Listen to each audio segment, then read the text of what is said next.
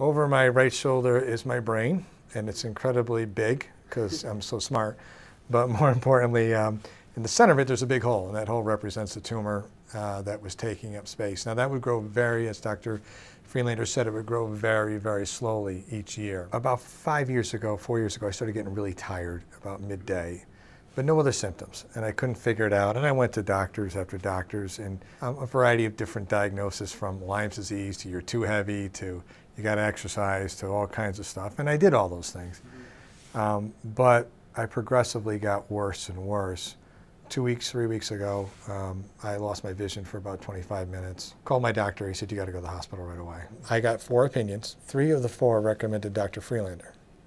One, we used image guidance to really target to that general area, and 2, we also did the high definition fiber tractography, which are the images that we have back there that really demonstrated the relationship between the tumor and all the important structures and the function in the brain.